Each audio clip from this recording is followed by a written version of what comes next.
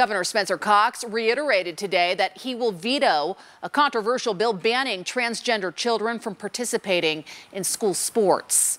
At his monthly news conference, the governor repeated his promise of a veto. He was pushing for a compromise, but lawmakers swapped out the bill with an all-out ban on transgender children playing school sports in the final hours of the legislative session. The governor says lawmakers forgot one thing. Everyone knows what's going to happen, and that is that there will be a lawsuit, and it will be a very expensive lawsuit. There was something very troubling that happened on the last night of the session, and this is what happens when you try to do things at the last minute without any input. And that is that our school districts were removed from indemnification in that bill, and the Utah High School Athletic Association did not receive any indemnification, which they've been requesting for 2 years.